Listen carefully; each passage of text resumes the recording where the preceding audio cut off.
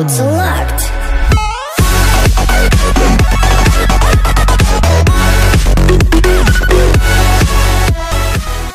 What's going on, Spartans? Super excited. Today we're doing a sneak peek and showing you everything new from the upcoming update. Well, not everything, but a lot of the stuff. So here's some gameplay that Chief Pat showed and a few other people have shown now.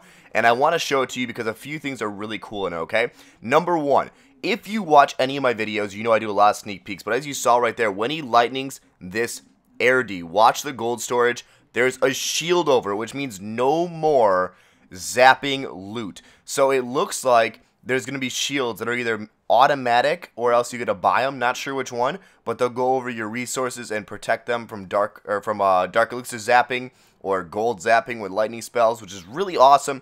This will change a lot of things. There's a new level 5 dragon coming out. So guys, if you want to watch more of these videos, click the eye in the right hand corner up on the top of the screen and you'll be able to see all these awesome idea videos that I already came out with a long time ago, and they talk a lot about what we want and we'll see how accurate they were to what's going to be coming out. So we know level 5 dragons are coming. We can see here there's a second spell factory, which I had talked about with you guys. The question is, what spells will be in it, guys? I'm super excited to see this.